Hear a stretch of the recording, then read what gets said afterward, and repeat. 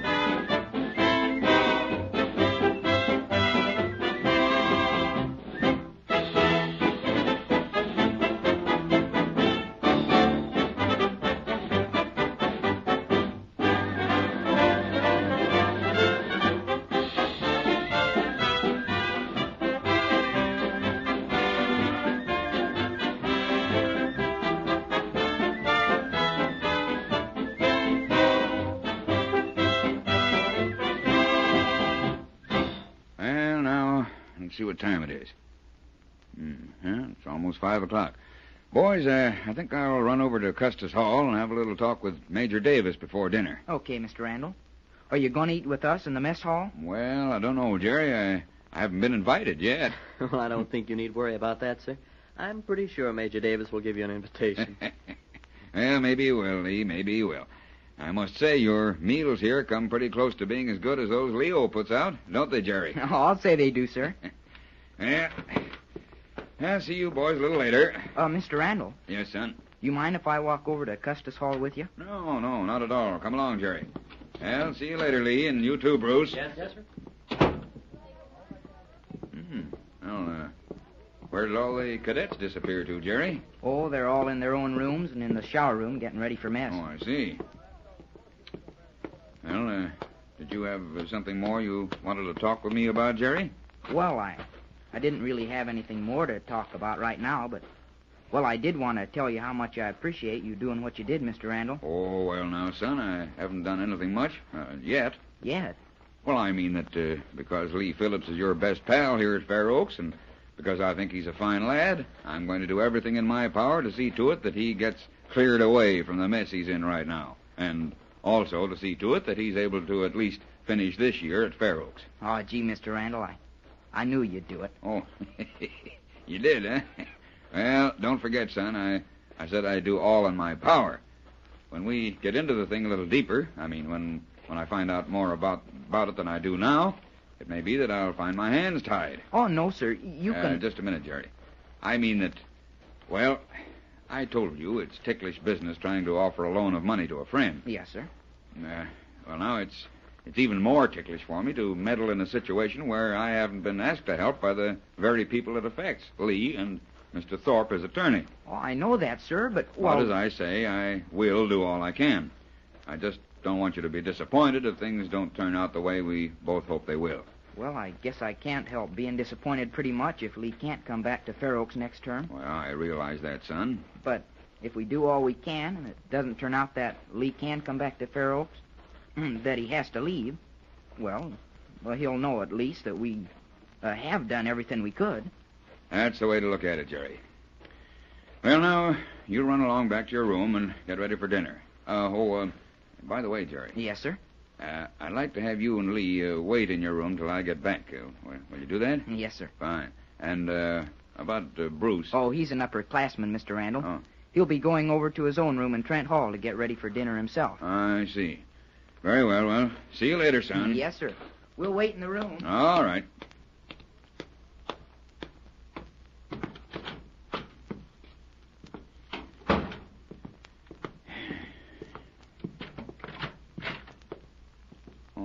Mr. Randall. Well, hello there, Major Davis. Well, welcome to Fair Oaks once more. Thank you. You're just a little early for the midterm exercises, aren't you? Well, yes, I guess I am. Just taking a few days extra vacation, that's all. Well, that's fine. Will you join me and Mrs. Davis for dinner, sir? Well, I did want to have a little talk with you first. Certainly, sir. I won't be keeping you from your dinner, will I? Oh, no. That's entirely all right. Mrs. Davis is used to me coming in late. No, I see. Come in, sir. Thank you. Oh, please sit down. Yeah, thanks. I hope this isn't anything about Jerry. Well, indirectly it is, yes. I mean, I hope you're not thinking of taking him out of Fair Oaks. He's been doing so well. Oh, no, not at all, not at all. Well, that's good to hear. Major Davis, yesterday, Jerry telephoned me long distance. I was with the Circus in winter quarters, of course, in Melrose City. I see. I didn't know he telephoned. I think he phoned from Mac's place. I don't think he wanted anyone around the school to know what he was calling about until he had talked with me. I understand. Smart boy. Yeah, you bet he is. Well, as you probably know, Jerry has quite a neat little sum of money of his own. Oh, no, I didn't know that. Yes, his father left him some property, several acres, as a matter of fact, in Montana, which we assumed to be almost worthless until a representative of a railroad line came along and told us that his company needed Jerry's property for a right-of-way for a new branch line. Well, that was fortunate for Jerry. It certainly was. Jerry was paid $7,500 for the property, and that's the reason he was able to come here to school. Oh, I see. I had just presumed up to now that you were paying his way as his legal guardian. I don't think the boy would have stood for that. No, probably not. Well, when I got here this afternoon, Jerry told me about the unfortunate development for Lee Phillips. Oh, yes, that's too bad. Lee's a fine boy and a good student. It's a shame he has to leave the academy. Mm-hmm. Well, now, Major, Jerry thinks he has a solution to Lee's problem. Oh, is that so? First, he wants to invite Lee and Bruce Dow Campbell to spend midterm vacation with him at the Circus winter quarters. I've given my permission for that, of course, and I've told Lee I'd wire this Mr. Thorpe and ask him to give his permission. I'm going to do that as soon as I get to the hotel. That's fine, sir. It'll be a great change for the boys. I think so, too. Well, then Jerry asked my permission to lend Lee enough money to finish this year here at school. Oh. That presents an entirely different problem, doesn't it, Major? It certainly does. In the first place, of course, we don't know that Lee would accept the loan. And in the second place, we don't know what Mr. Thorpe will say about it. That's right. Now, before I make my decision to allow Jerry to at least make the offer, I want to know more about Lee's background. Jerry's told me the lad's an orphan. That's right. And that because of some change in his father's business enterprise, Lee is going to have to leave the school. Yes. Major, what sort of business was his father in? I believe it's some sort of printing plant. Lithographing, I think. Lithographing? Yes. And as far as I can find out, up to now, it's been a flourishing business. Lithographing. Wait a minute. Lee's home is in Mapleton. Yes. Yes, he and his father had lived in Mapleton ever since Lee was born. Wait a minute. Was his father Carter L. Phillips? Yes, that's right. Did you know him, Mr. Randall? Know him? Why, I knew him very well. That's amazing. Why, you know, of course, Major, that all the advertising paper that circuses use, billboards, one-sheets, handbills, everything, all that paper is lithographed. Well, I suppose I hadn't thought much about it. Yeah. Now, what's the name of the firm that Lee's father ran? Now, wait now. No, I can't remember. Just a minute, I'll ask the bookkeeper. It would be on the checks which Mr. Thorpe has sent here. Just a moment. Miss Harper, what's the name of the business firm which sends the money for Lee Phillips' tuition and board? What's that? Oh, thank you. Waterman and Phillips. I knew it. Waterman and Phillips. Major, I've been doing business with Waterman and Phillips for more than 15 years. No. Yeah? I bought all my advertising paper, all my billboards, handbills, and everything else from that firm for almost 17 years. Well, what do you know about that? As a matter of fact, I had just come back from Melrose City after buying all my paper for next season when I got that call from Jerry. Well, then you must know Mr. Thorpe. No, never have met him. Well, I don't quite understand that. He's the executor of Mr. Phillips' estate and the trustee of the business. Yes, I know. It is a little strange that I haven't met Mr. Thorpe, isn't it? Mr. Randall, I hope you aren't going to say what I think is probably on your mind. I'm going to have to say it, Major. I'm going to have to tell you exactly what I think.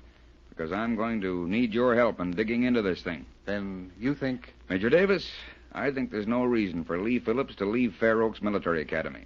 No, I'll put it this way. I know that Waterman and Phillips are doing as much business right now as the firm did while Lee's father was still alive. I firmly believe that Waterman and Phillips are selling more printing than they ever have in the history of the firm. That's a little bit frightening, isn't it? Yes, 'tis. Then you believe that Mr. Thorpe... There's no question about it in my mind.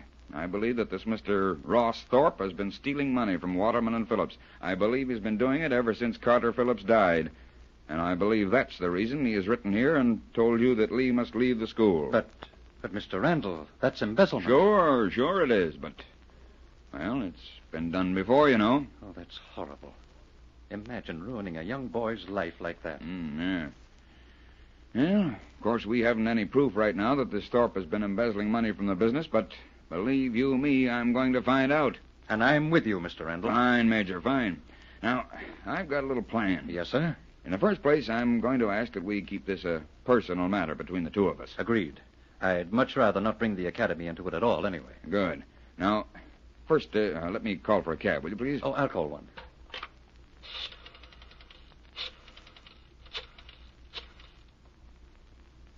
This is Major Davis at Fair Oaks Military Academy. Yes. Send a cab to the front entrance of the school right away, will you? Thank you. Thanks. Now, I'm going to the hotel and send that telegram to Thorpe immediately. I'd like to have you get a hold of Jerry and Lee and tell them that I had to go back to the hotel right away and that I'd like to have them come down and have dinner with me there. Good. You'd probably better hold them here a few minutes to give me time to get that wire off. Well, that'll be easy. I'll just tell them that you've asked my permission to have Lee accompany you and Jerry to the Circus winter headquarters. And that I've told you that Fair Oaks would be glad to have the two roommates together during vacation. I can string that out as long as you like. Now, just let me get away from here about 10 minutes before they leave and send them down in a cab, which I'll pay for at the hotel. Right. Oh, say, I'd better catch them before they start over to the mess hall. Oh, yes, go ahead. Captain Bogart? Bogart, this is Major Davis. Yes. Go into Phillips and Dugan's room right away, please, and hold them there for about 3 minutes, and then send them over to my office. Right, thanks. Well, Major, you and I are into something. Something which may turn out to be a pretty nasty mess before we're through with it. Mr. Randall, I'm with you in it. I'm with you in it all the way. My only hope is that we can clear it up. And if it is in my power to save Lee's life from being utterly ruined by some crook, I'll be more than satisfied. You and me both, Major. Shake.